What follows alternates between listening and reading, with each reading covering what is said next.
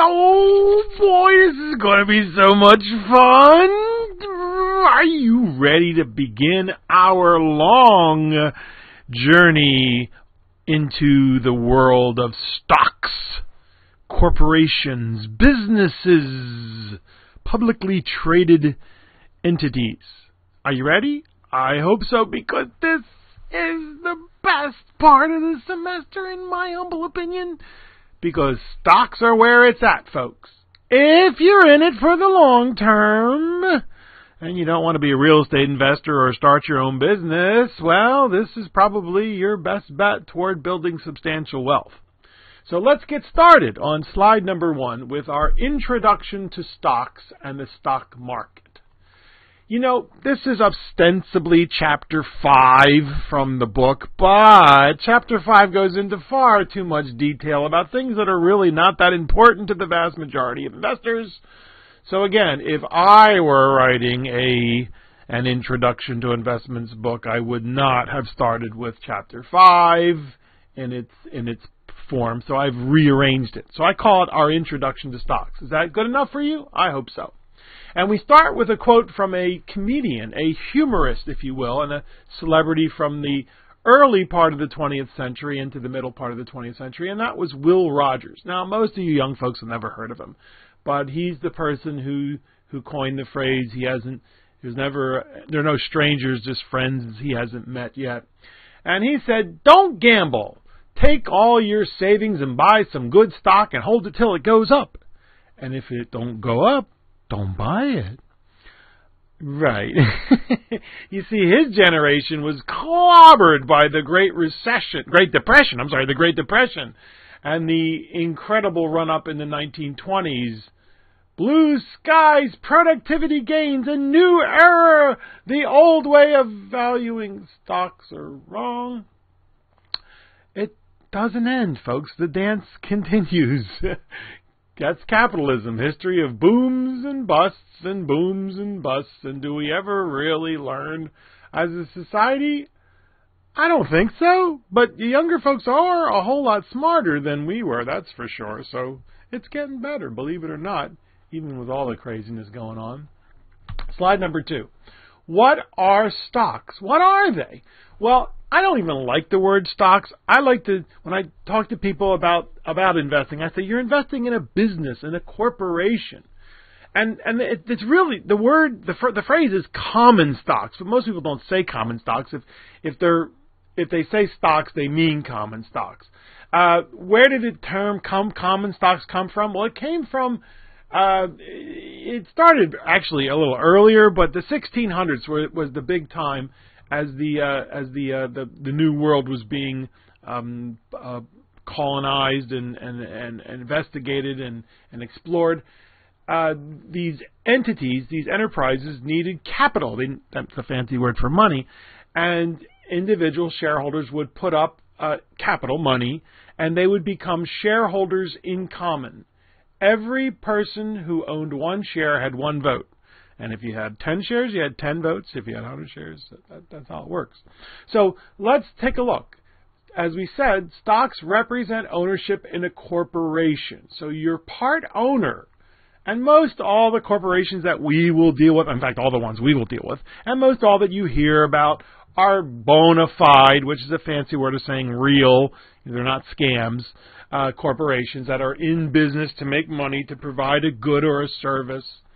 And we call stocks equities because, as we said, you're owner. You're a part owner. That's what equity means, ownership. The investing in stocks enables investors to participate in the profits and growth generated by the business enterprise. So you can, even though you're just sitting on the sidelines watching the corporation do its thing, you can invest in that. And one of the things that we don't describe when we talk about stocks, but you would learn about in detail when you get to Business 120, Introduction to Business, is that stockholders are limited liability owners. What does that mean? Well, you only can lose your investment. If the corporation goes bankrupt and has debts, from here to eternity, they can't come after you later on and say, well, you know what, this corporation owes us a lot of money and you were one of the shareholders, you owe us. No, they are limited liability owners. Now, there are people, some of them might become president someday, and they have tried to use corporations as veils, as a way to veil their assets, hide their assets. And the courts have a way to pierce the corporate veil.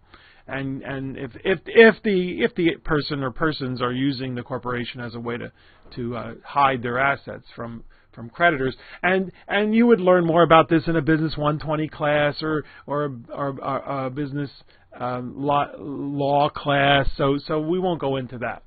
We're going to talk about real corporations that are in the business to make money and do well for their shareholders and their customers and the society as a whole. Yeah. Stockholders receive, as we learned in Chapter 1, two wonderful things: dividends and capital gains. Dividends are optional payments of the earnings. They're under no obligation to do so, but some companies have been paying dividends for over 100 years. And then what we often think about when we think about stocks is the price going up, capital gains, capital appreciations. And contrary to what many people believe and how many people behave, stocks are not simply millions upon millions of worthless pieces of paper. No, the paper's all gone now. It's all electronic bits that people trade every day. No, stocks represent ownership in real businesses, folks. If you buy one share of FedEx and that truck you see that FedEx truck driving down the street, you can go up to that truck and look at the left rear wheel and the one lug nut. That's your part of FedEx, because FedEx and Nike and IBM and GE and Apple, they're all very big corporations that are multinational. So one share doesn't represent much of the business, but that's a good thing, isn't it? Yes, the business has grown, so we're part owners. Slide number 3. What has been the historical performance? Well, over the long term of modern finance, and we talk about the 1910s, 1920s, and there's some historical reasons for that, but you can go back further, you can start earlier, but if we start back around 1920s or so, we find that the stock market, as measured by the Standard & Poor's 500, which we'll discuss later on in this chapter, has averaged around 10, 11%. It's actually done a little bit better, but I tell people 8, 9, 10 for the last 80, 90 years. But in any one year, it is unlikely, folks, that you will get your 10, 11%. I mean, it happens, but it's very rare. The return has varied from a high of 53.8% to a low of minus 43.4%. And 2008 returns was one of the worst at minus 38.5%. As we said in Chapter 1, stocks are volatile. Has it gotten into your head yet? Yeah, it's not going to be peaches and cream every year, folks. There's going to be years that it's going to go down, and that's okay. In fact, that's good, huh? You younger folks want the market to go down, right? Because you're going to be buying shares over the next 30, 40 years.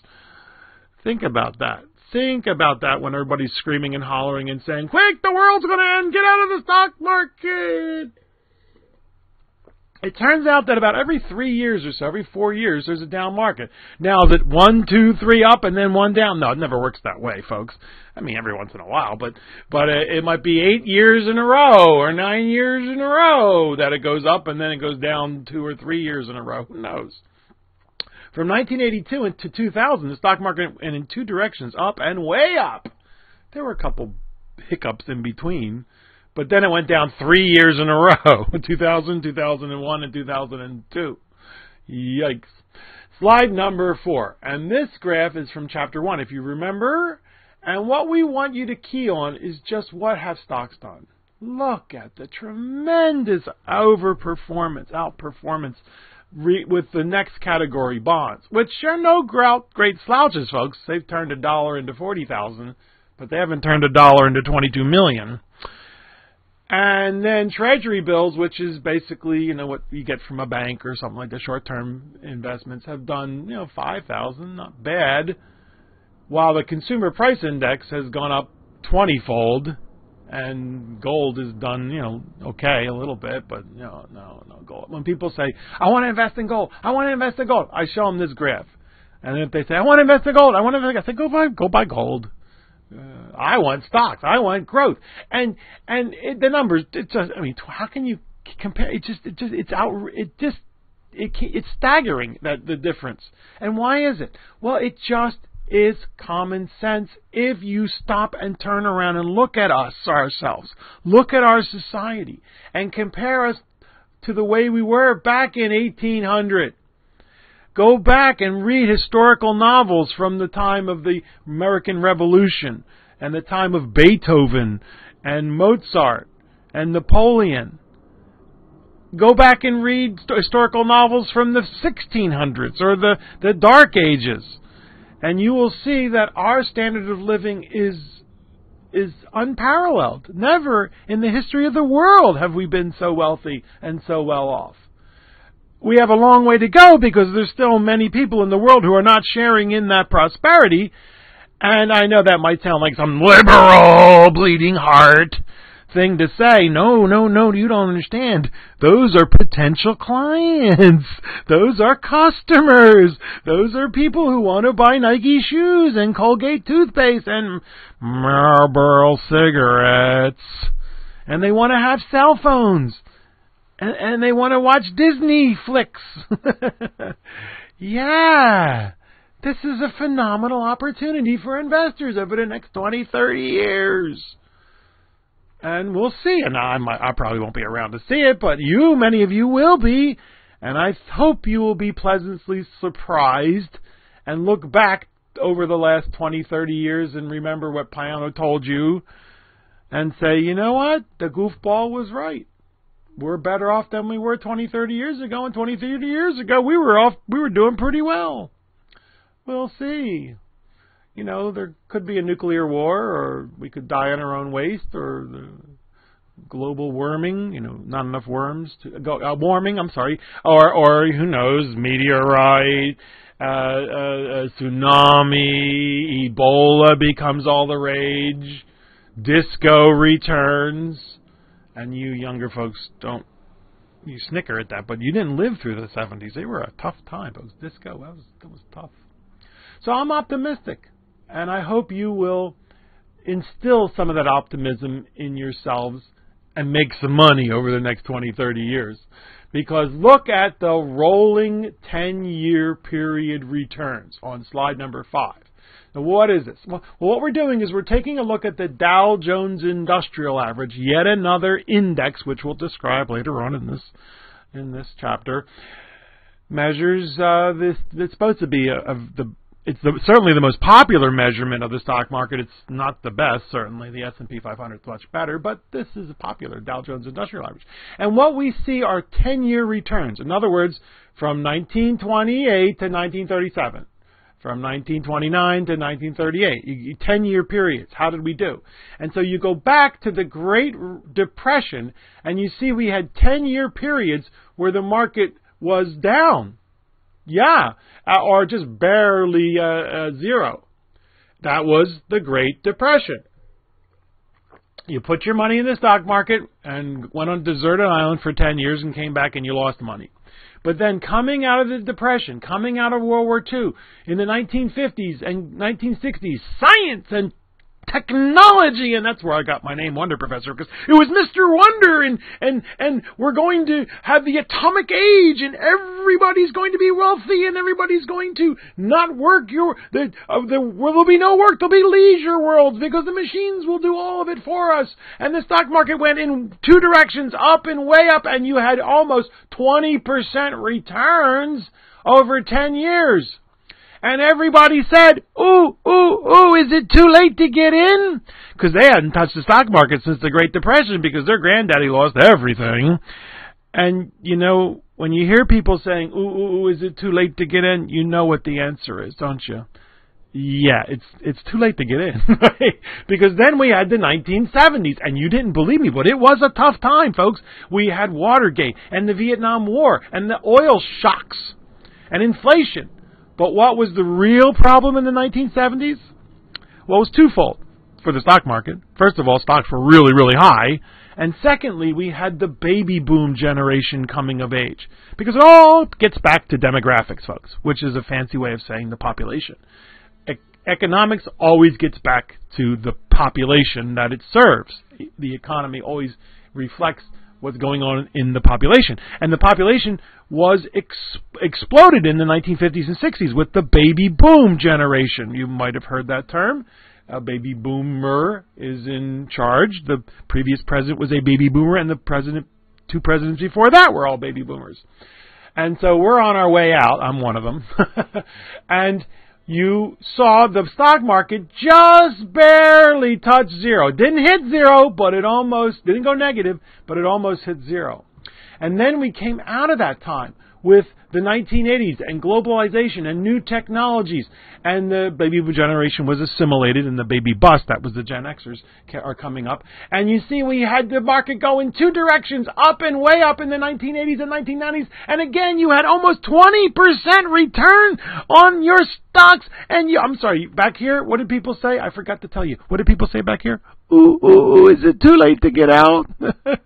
And when you hear that, right, the answer is yes, it's too late to get out. Now's the time to get in. Because here we are in the 1980s and 90s, and technology and blue skies and productivity gains, and machines are going to do everything for us. The internet, the telecommunications, and you heard people in 1999 and 2000 saying, ooh, is it too late to get in? Right. Yeah, I think you're seeing a pattern here, aren't you? Yeah, it was too late to get in. In fact, stocks were really high, and we had the internet bubble, and then we kind of burst that, and we thought, well, we got to get rich somehow. So then we had the housing bubble, and that didn't turn out so well, did it? And so here we are, folks. We were here almost 10 years ago, in the Great Recession, and you have to go back to the Great Depression to see rolling 10-year periods where you lost money in stocks over 10 years. Yes, and then what do you hear people saying? Ooh, is it too late to get out? Yeah, it's too late to get out, folks. Now's the time to put your money in, because look what's happening now. Oh, does that mean we're going to go back up to 20? I don't think so. I don't know. I don't think so, but that doesn't mean it's not going to happen. It doesn't mean we're not going to crash again. In the future, that's why they call it the future. If we knew what was going to happen, we wouldn't call it the future. We would call it the past. But I think it's very optimistic. I believe that I'm hoping that we're going to level off, that we're going to find that happy medium and be able to bring millions of people around the world out of poverty and into the capitalist consumer society, so that they have clean water and clean food and healthy food and clothing and housing and, of course, internet access. Gotta have that.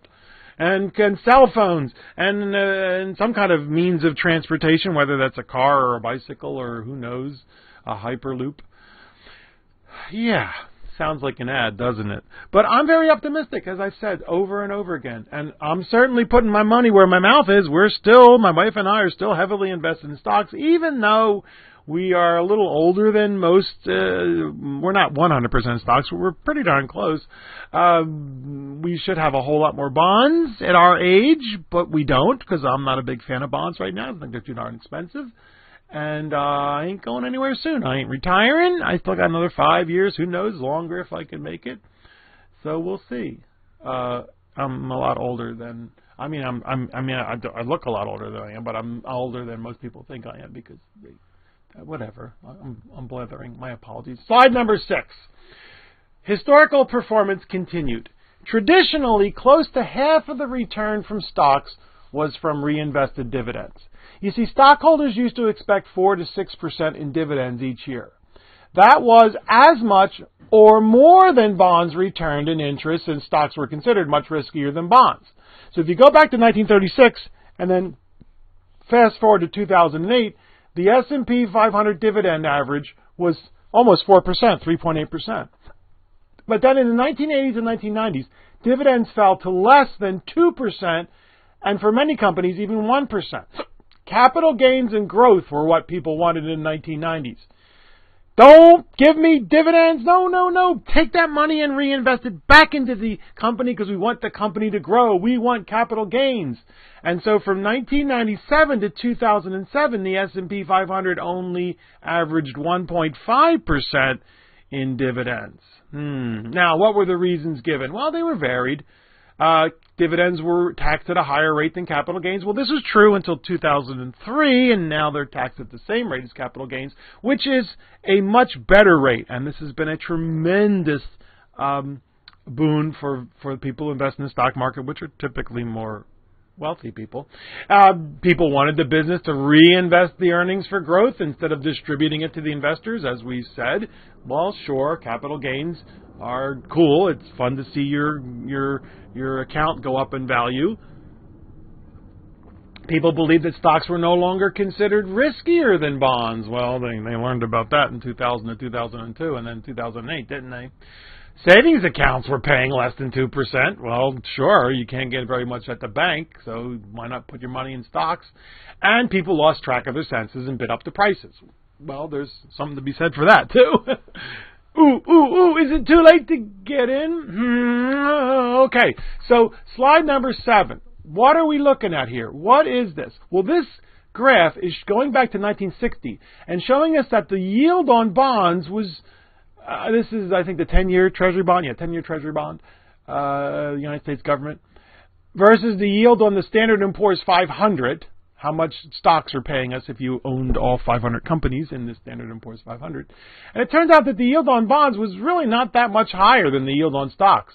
But as we went through the 1970s, we see the yield on bonds skyrocketing. Why? Because inflation took hold. And it turns out inflation is a nightmare for bondholders, and so they kept expecting higher and higher yield. And stocks did not do well in the 70s, so the yield spiked. The price went down, the yield went up. We're going to see that relationship when we get to bonds. And sure enough, stocks were paying pretty darn well, but not like bonds. And then the Federal Reserve Bank, under Paul Volcker, decided, you know what, we got to kill inflation. And it was President Jimmy Carter. I know you have a hard time believing, you younger folks, that we had a president named Jimmy. And to his credit, he said to Mr. Volcker, he said, look, we got to break the back of inflation. And Mr. Volcker said, yes, we can do it, Mr. President, but it may cost you your election in 1980. And to his credit, Mr. Carter said, that's not important. What's important is what's important for the country. And he did lose the election. He also got caught up in an Iran hostage affair, which really hurt his presidency. And then what happened is Mr. Volcker and the Federal Reserve cranked up short-term interest rates, which broke the back of inflation, caused a serious recession. And you see bond yields starting to fall and fall and fall as inflation fell and fell. And then you see the stock market responding with the baby boom generation coming of age and being assimilated, and new technology and computers and telecommunications and the internet, and people bidding up the prices and stocks going up in one direction, up and way up, and the dividend falling because prices are a whole lot more. And we finally hit 2000, when the dividend yield hit 1% for the Standard & Poor's 500, and people were saying, "Ooh, is it too late to get in?" Yeah, it's too late to get in, because then we see the dividend starting to rise. Why? Because prices are falling, and we can still continue to see the bond yields going down because inflation just kept getting smaller and smaller and smaller. And then in 2008, what happened? Right, the organic matter hit the ventilating device. You heard people say, ooh, is it too late to get out? The yield on stocks went up to 3% because the price went down, and the yield on bonds plummeted. Why? Because inflation disappeared. In fact, we had deflation. Prices fell in 2008 and 9. Why? Mostly because of wages, right? And housing falling in half in some parts of the country. You had to go back to the Great Depression to see real estate fall more than 50%, and that's exactly what happened in some areas like Chula Vista. And that's usually, but not always, a great sign for stocks. And sure enough, stocks roared back. The dividend fell. The 10-year went up to about 3 point something or other, and then again fell again, and the yield on the stocks went higher than the dividend, than the yield on bonds. In 2012, again, that's a good sign. 2013 was a great year for stocks, 30%. Oh, by the way, when people talk about the first year of Trump's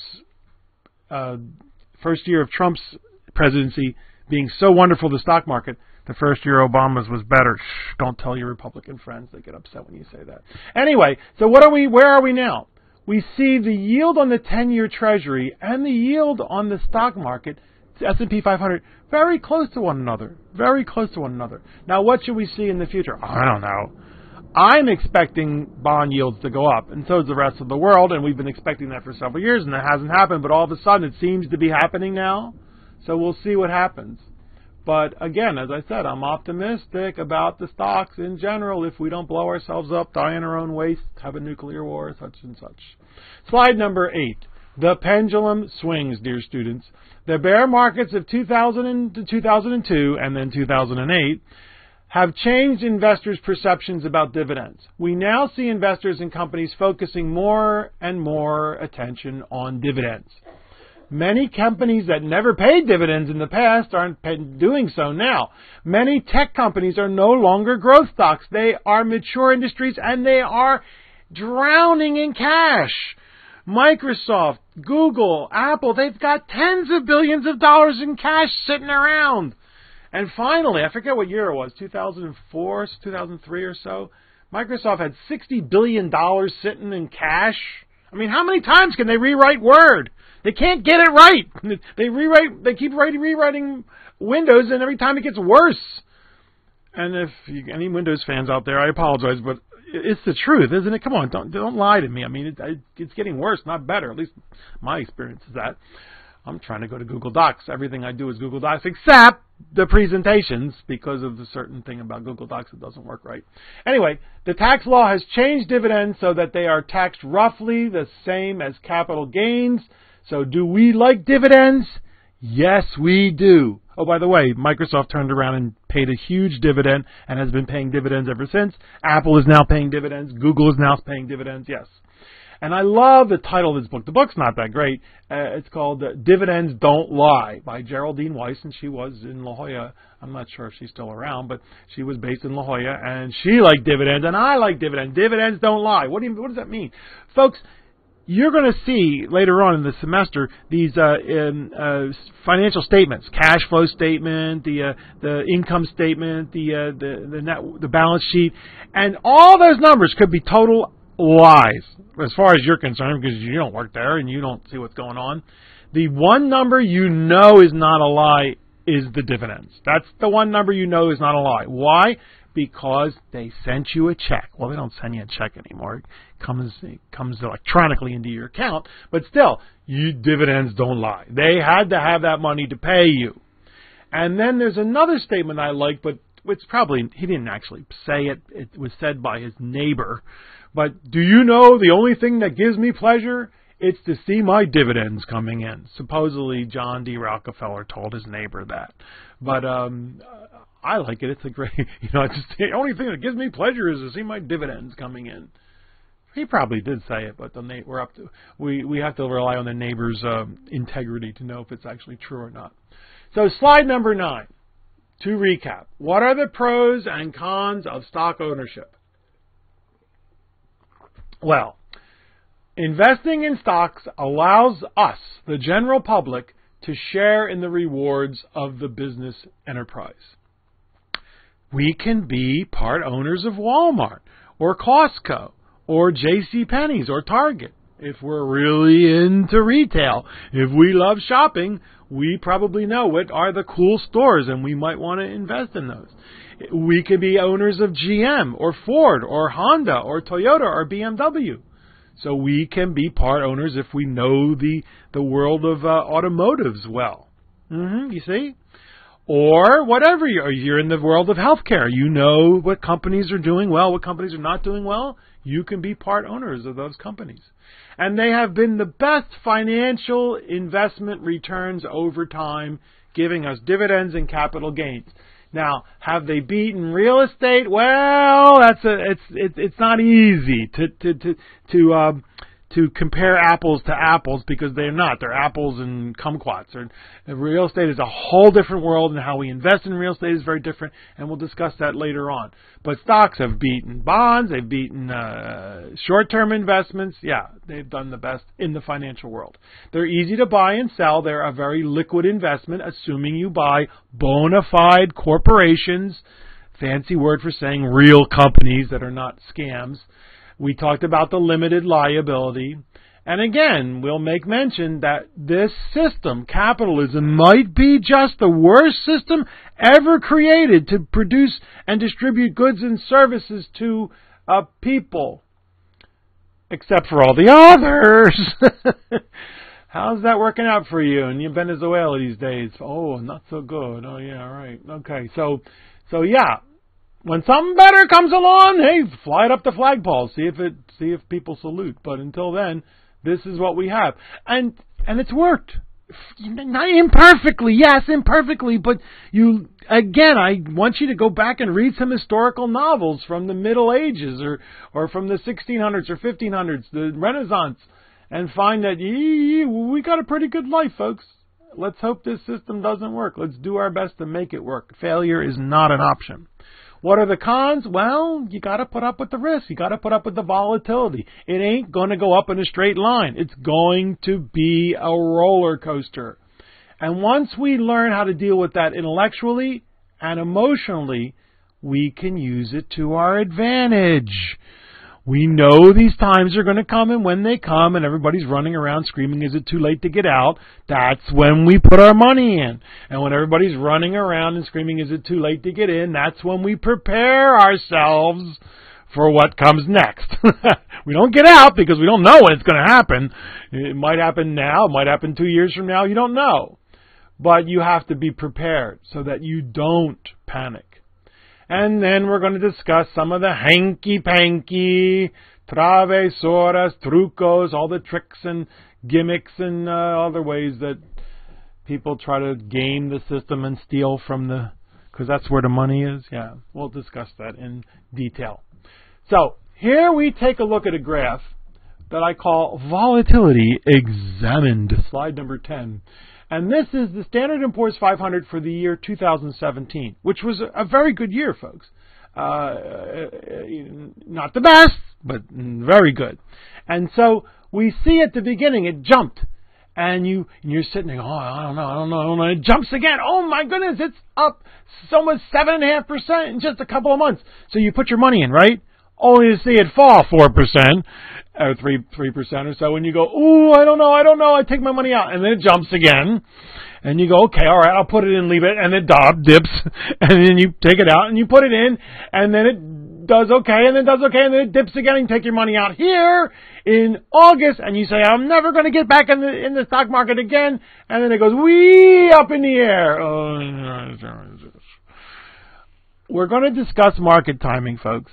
And all I can say from my personal experience and from whatever I've seen and read and talked to people and the experts, don't try to do it, folks. Don't. You're never going to. You'll hear people say, "Oh, it could go up 30%. Oh, it could go down 30%." They're right. It could go up 30%. It could go down 30%. It could go up 100%. It could go down 100%. I don't think it's going to go down 100%. It can't go down 110%.